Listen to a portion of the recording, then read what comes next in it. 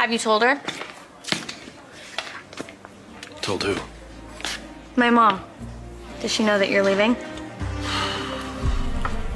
So what we do is, we'll set up at your convenience some time for me to stop by, and I'll just give you an assessment, look around, and tell you kind of what a ballpark figure asking price might be.